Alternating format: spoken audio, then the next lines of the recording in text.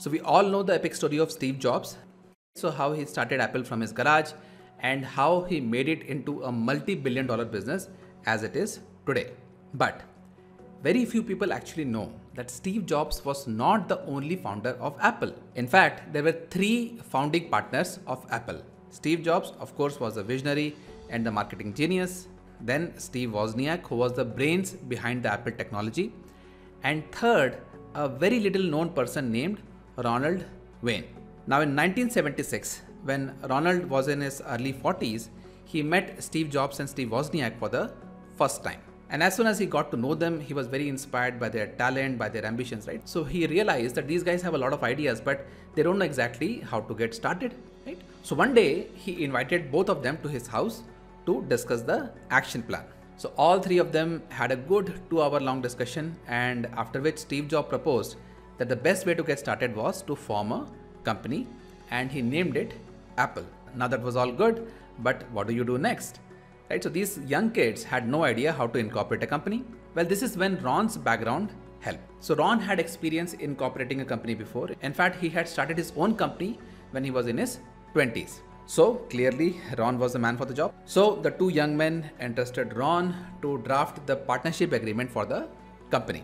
So these two young men, they saw a lot of value that Ron brought to the table, his experience, his knowledge. So for that, they decided Ron to become a partner in the company. So Steve Jobs and Steve Wozniak, each of them got 45% of stake in the company, and Ron got 10%. And Ron then personally drafted the historic partnership agreement of the company. But Ron's role in the company was not just administrative. He was also a father figure at this stage because both Steve Jobs and Steve Wozniak were in their early 20s. So obviously they were immature and prone to getting into frequent arguments.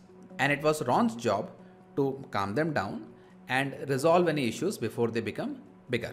And that is exactly why Steve Jobs always looked up to Ron as a mentor. And apart from all this, Ron was also responsible for creating the Apple logo and its first ever user manual. Now things started to pick up pace when Steve Jobs secured their first ever order for a company named the Byte Shop.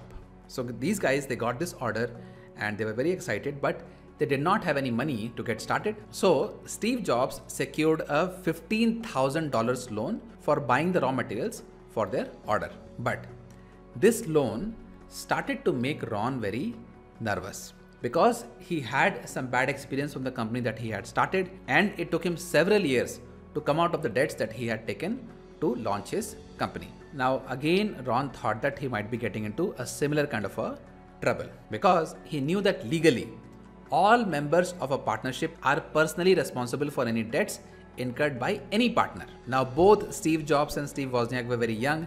Jobs was about 21 years and Wozniak was about, I think, 25. So they had no money and basically they had nothing to lose. But Ron had personal assets that potential creditors or banks could possibly seize in case the company went bankrupt. On top of that, the customer who had actually placed the order, the Byte Shop, was known to make very slow payments to its vendors. So because of all these fears, Ron got cold feet and he decided to exit the partnership. Now Steve Jobs personally did not want Ron to exit and he requested him several times to stick around, but Ron did not listen to him at all. So he gave his partnership back for a mere $800. Now just imagine $800 for 10% shares in Apple. As of today, the same 10% shares of Apple would be worth more than $300 billion. Even just thinking about the lost opportunity makes one cringe about the bad decision that Ron had made. But more interestingly, even after Ron had exited, Steve Jobs contacted him several times and tried to persuade him to come back and join Apple again, but Ron decided that he didn't want to join. So as they say that it takes a special talent to lose billions of dollars, and Ron certainly had that talent. And as of today, Ron lives in a mobile home in Nevada from where he sells stamps and coin collections. And one can only imagine how his life would have turned if he had shown some faith in these two talented geniuses.